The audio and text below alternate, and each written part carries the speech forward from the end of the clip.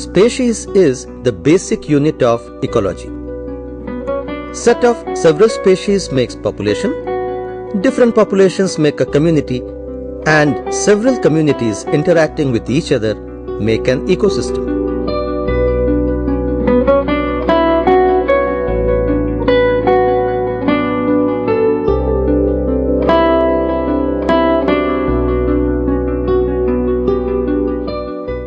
Each biotic community lies in an abiotic environment called biotope. The biotopes provide material and energy to the communities inhabiting it. This means there is an interaction between the biotic communities and their environment.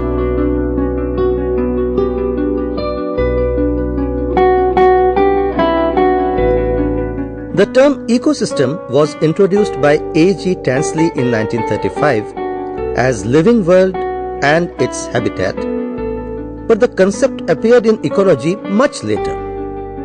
An ecosystem is the structural and functional unit of biosphere comprising of the living organisms and their non-living environment that interact to form a self-sufficient and stable system. The relationship between a biotic community and the non-living environment is always a mutual one. That means not only the environment affects the community, but the community also modifies the environment as shown here.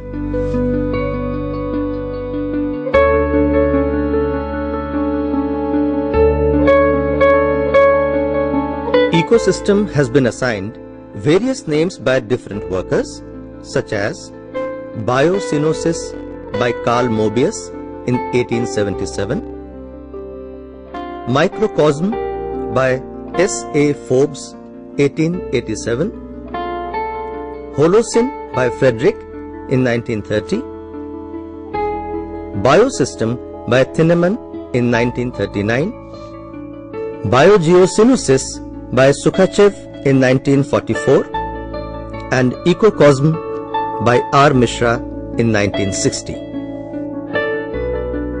The importance of ecosystem lies in the flow of energy and the cycling of matter between the living and non-living components of the system. The study of ecosystem offers a holistic approach. That is, it gives a complete picture of the unit, which is more important than the individual components of the system. Ecosystem approach involves the following important aspects: flow of energy from living to non-living, cycling of matter between biotic and abiotic components, functional relationship between the organisms themselves and the environment.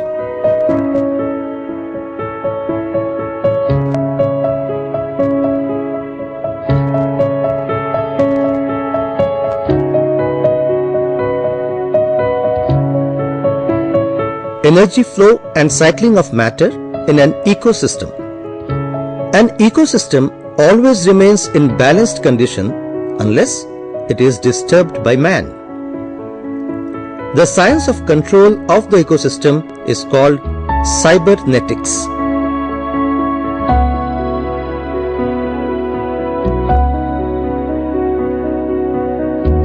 Types of ecosystem. The natural ecosystem is of two types, terrestrial and aquatic. The terrestrial ecosystem includes forests, grasslands, and deserts. In this program, grassland ecosystem has been dealt with.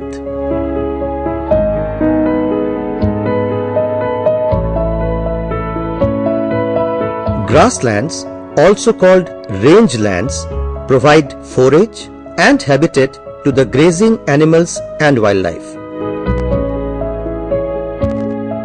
In the rural areas, dried hay is collected from grasslands, especially the tall grasses, and are used as fuel, fodder, and thatching material.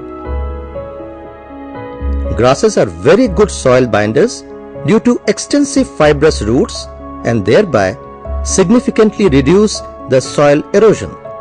In India, the area under various kinds of grass cover is estimated to be 18 to 19% of the total land. The annual production of dry grass or hay is about 250 million tons. Growing grasses along with forest trees like teak and sal is called agroforestry, in which the ground floor of soil is used for growing grasses. In grassland ecosystem, the rainfall is from 25 to 75 centimeters per year. In such a low amount of rainfall, the big trees can't survive. The grasses attain a height of 2 to 3 meters.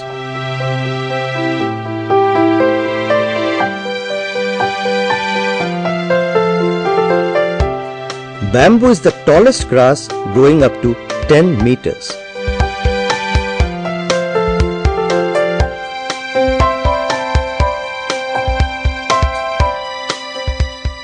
Grasslands in temperate regions are pure grasslands without trees. They have been given different names such as prairies in North America, steppes in Eurasia, pampas in Argentina, and tussock in New Zealand. Prairies have tall grasses. In hot weather, all grasses become dry and mix with the soil, and therefore the soil of grasslands is rich in minerals. The upper portion of the grassland soil is dark due to accumulation of the organic matter. In the tropics, the grasslands are mixed with trees here and there. Such grasslands are called savanna. Savannas occur in South America, Australia, and India. The climate is arid and the trees are thorny. According to Odum, each ecosystem has both biotic and abiotic components. Biotic components include producers, consumers, and decomposers, whereas the abiotic components include organic compounds, inorganic nutrients, and climatic factors. The living or biotic components of grassland ecosystem are producers. Green plants are always producers because they have the capacity to produce food like carbohydrates by combining simple substances like carbon dioxide and water in the presence of the sunlight, the process being called photosynthesis.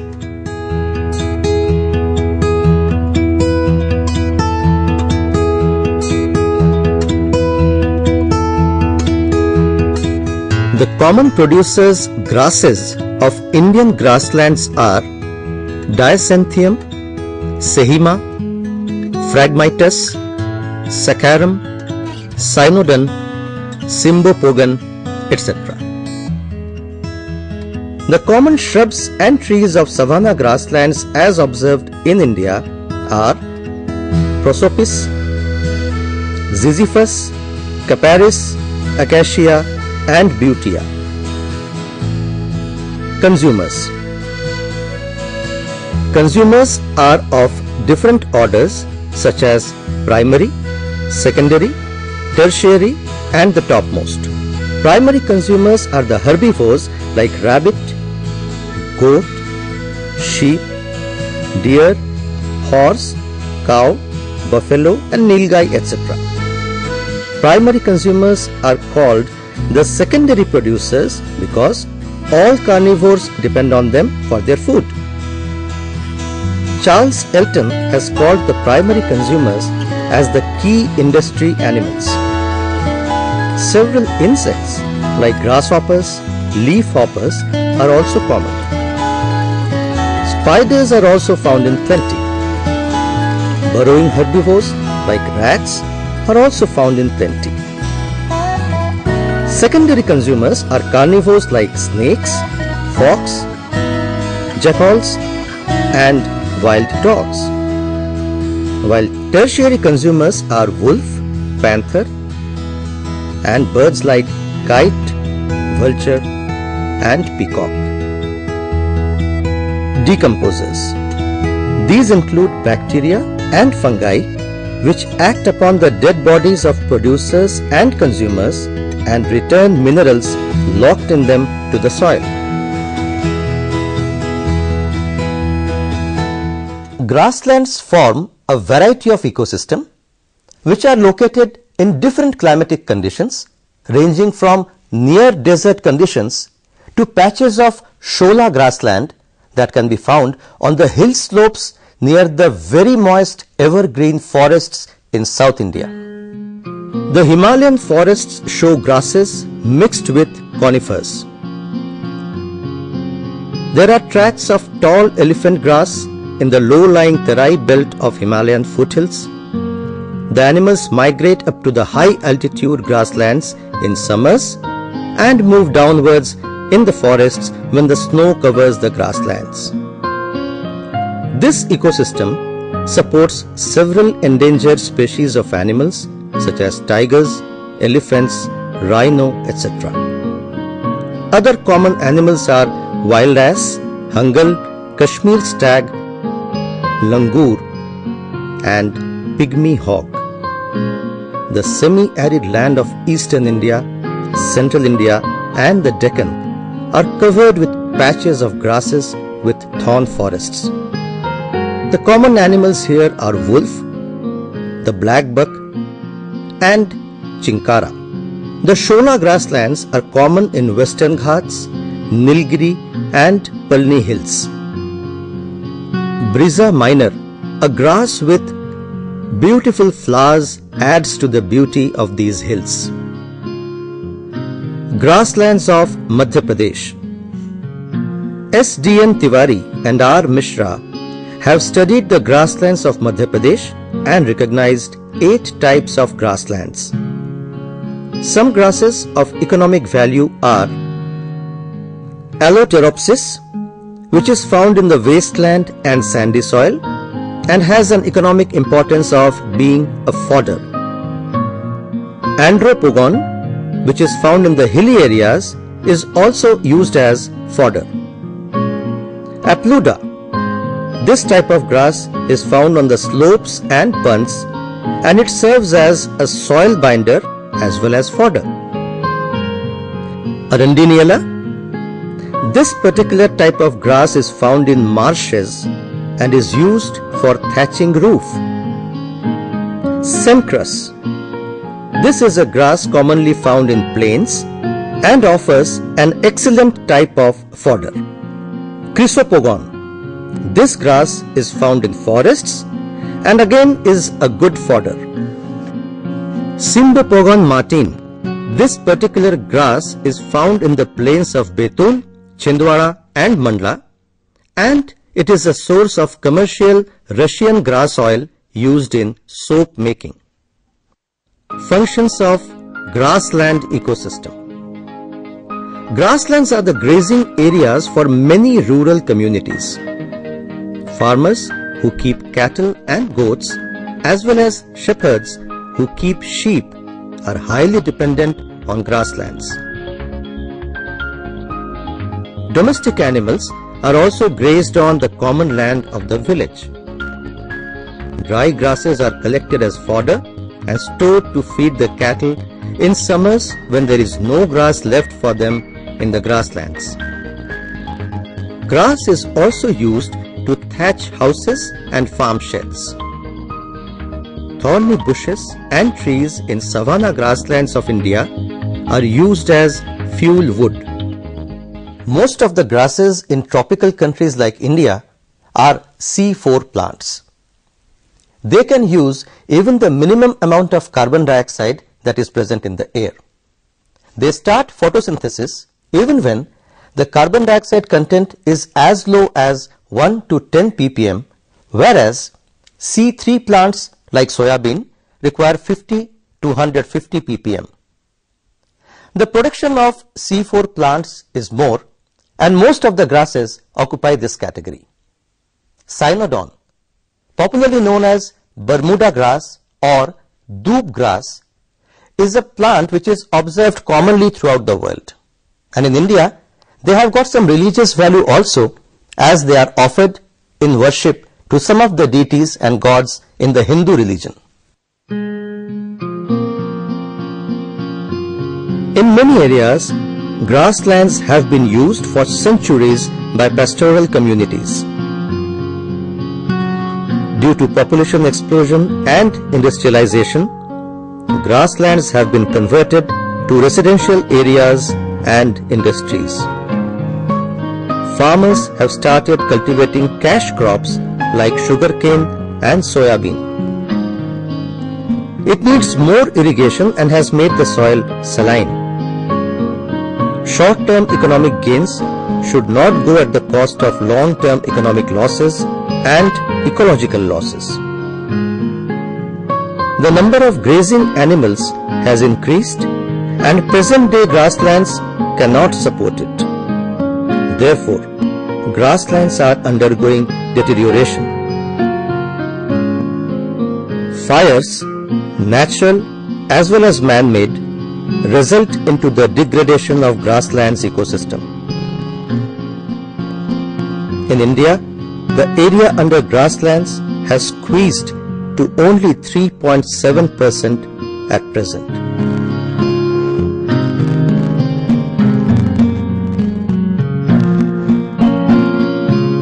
Several grassland species have disappeared from several parts of India in which they were found 50 to 60 years ago in abundance. It is interesting to note that because of the disappearance of these grasslands, how the animal species have been affected. For example, the wolf is now highly threatened. The wolf depends on hunting of the blackbuck and chinkara, which have reduced because of poaching for their meat.